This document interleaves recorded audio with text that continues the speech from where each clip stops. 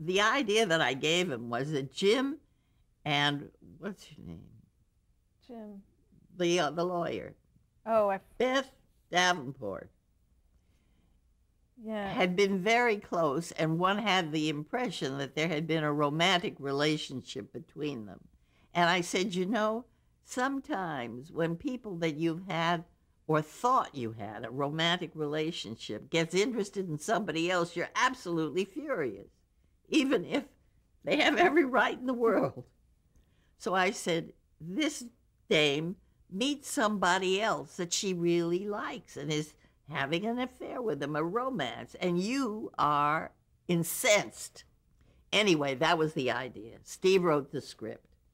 Now I'm going to direct it. We've done all the location work. We've done everything. Paradise Cove, where his trailer was the first scene in the thing that I was going to direct. And I said to the assistant director, listen, I'm scared to death.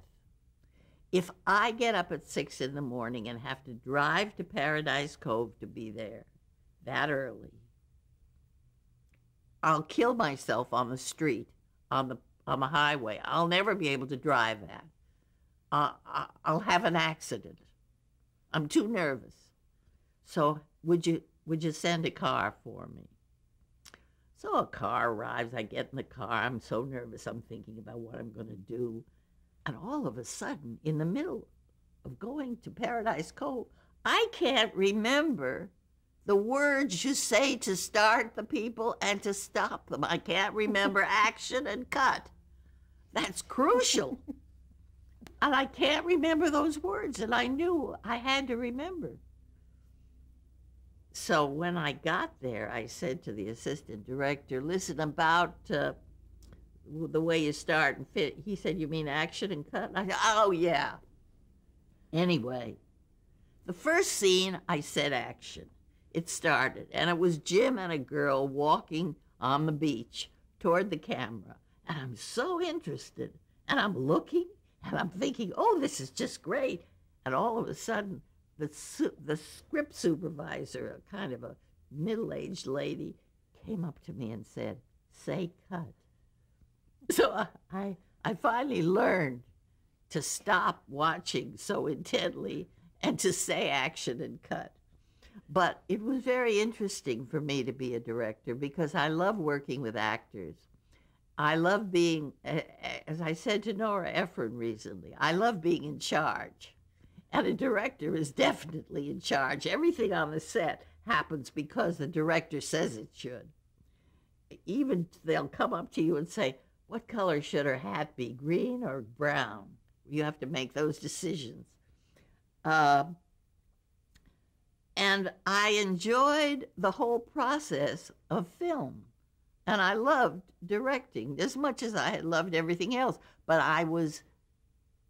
my experience as a producer contributed a lot to my ability to direct because I knew about editing and I knew about the script and I knew about the stuff that goes to make a series. So directing for me wasn't like I came off the street.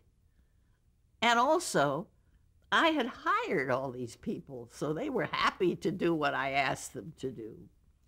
And I enjoyed it, and I did a number of shows. That's great. But we had other directors that we worked with.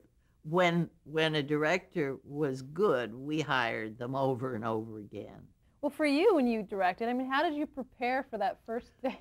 Prepare the way every director has to. You have to line up everything. You have to know every single camera shot, every single one in the script. You have to have a vision of the whole thing. And there was a director who was working at Universal who was very knowledgeable and very successful, John Byron.